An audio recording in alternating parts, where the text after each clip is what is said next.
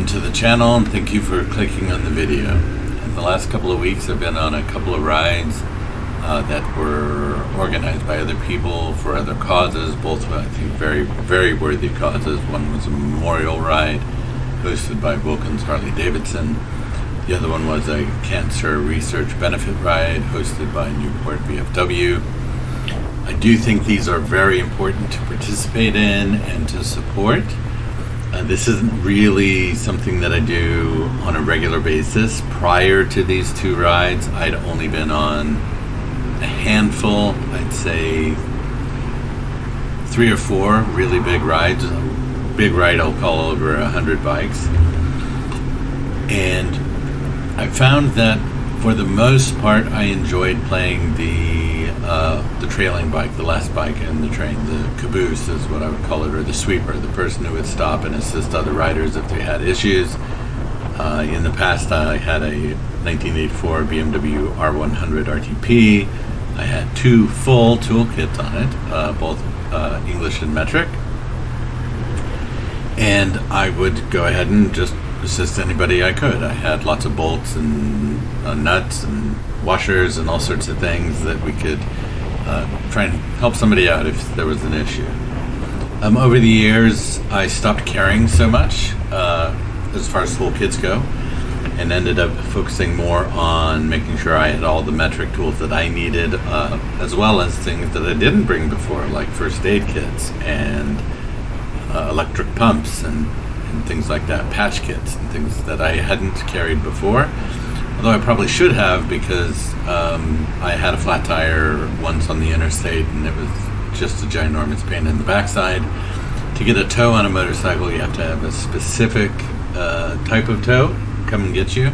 You can't just call a regular tow truck. AAA doesn't cover it under their car plan. It's got to be a recreational plan, and then they've got to make sure they've got the right motorcycle wrecker to come and get you. It was just a comedy of errors trying to get the thing sorted out. Finally did get it sorted out, but it was one of those things that I spent way more money than I should have, way more money than I had at the time. I was one of the, I will say, barely scraping by working poor at the time, and so, you know, kicking out hundreds of dollars in order to just repair a flat was just something that I should have been better prepared for, especially since I did have all those different tools. I just didn't have, you know, a patch kit, and it just seems ridiculous to me now. That's how that went. But the thing that I'm bringing up those events for is I understand that's not usually the type of riding that I do. I tend to ride in small groups. I really probably covered the most miles with another person in my life, with my wife, and I miss her this year. She's actually in Virginia helping our daughter with her first year away from home, and is taking care of some other things while she's down there. And so this year I've been by myself, and it's really quite an odd thing. I put down easily 500,000 miles on motorcycles, and I would say I easily did, you know, 80% of those, if not even a bit higher, by myself. And it was a way that I call it moto therapy, and it's definitely a way that I found I could allow the miles and the practice of motorcycling to bring my head really focused in on the present moment, while having background processes running in my brain in order to figure the things out that I was working on, whether that's you know, my quality of life issues, or whether that was a trouble I was having in a certain work environment, or a personal issue that I might have been having at the time.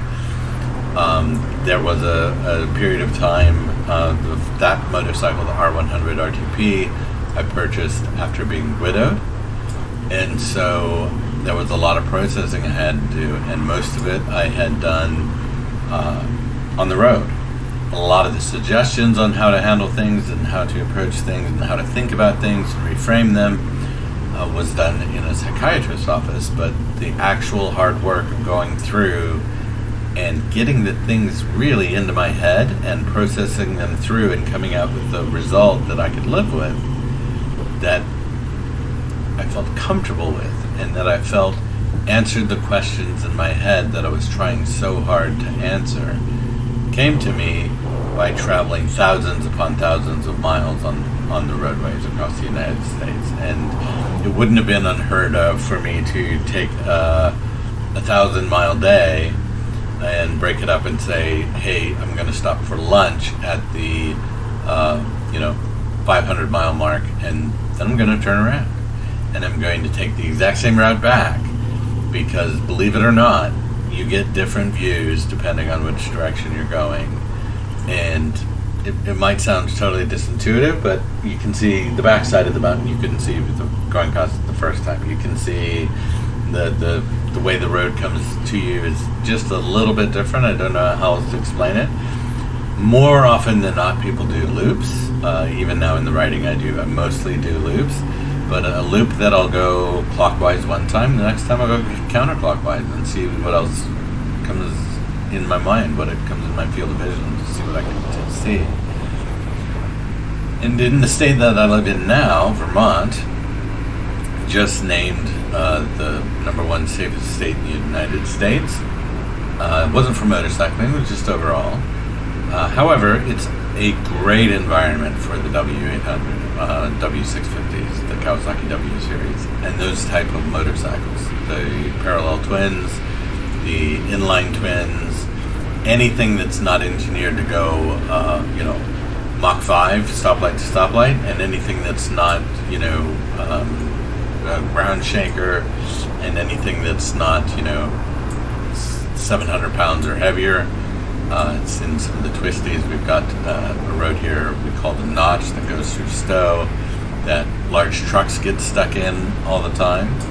But not just that, there's some places where it's literally one car can get through at a go, and so you have to stop, and you might not be at the right pitch in the road, and you might be leaned, might be a heavily crowned road. It helps with the melt and the snow removal.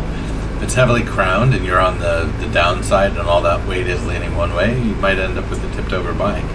But these sub 500 pound motorcycles that,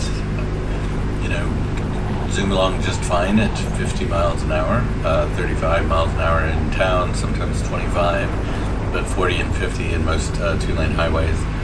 It's just a perfect combination to go exploring. If you're not careful, you'll hit dirt roads, I can tell you that right now. And so in some instances, when I play my favorite game, Where Does That Road Go?, I opt for the G650 GS, because as soon as it turns to dirt, I just keep going. Because it may turn to tarmac later and give me someplace else, and I go, oh, now I know where that goes, that dirt stretch goes, and it's a shortcut or a long way or an alternate path to X. And so I'll think about it that way and move forward this way. But I would say you could ride for weeks and weeks and weeks straight through Vermont and just use tarmac. And then you could get an ADV bike and go weeks and weeks and weeks and just do unpaved roads. And you'd eventually see all the roads in the state. But, it's definitely one that just has great adventures all over the place, and it's absolutely fabulous. So, I guess what I'm saying is there's a lot to see in the brave little state of Vermont, on pavement and on dirt roads. But W Series, I personally call it a show pony, and I would hate to mark it up with gravel nicks and things like that from taking it on fire roads or camp roads and things like that. I do have to take it off on unpaved roads to and from my home. I live on a mountain. However, I've been real good at being real careful of just crawling down the mountain, crawling up the mountain, so that I don't get any nicks and scratches and things like that on it. But I really have just absolutely enjoyed the bliss of riding the W800 through Vermont. And I just want to talk a little bit about it today. So leave your comments below. Let me know what you think. Tell me what your favorite roads in your state are, or in your province. Tell me what types of roads are your favorite. Tell me what type of riding you like to do that's the favorite. Let's start the discussion down below and see. Mine is what I call tourist riding, taking those 2-lane highways that go through all the little small towns and seeing the Americana that still exists all over the place that you just don't get to see when you're on the interstate. Thank you very much for sticking this long in the video. Keep the shiny side up, the rubber side down, and keep it wheel.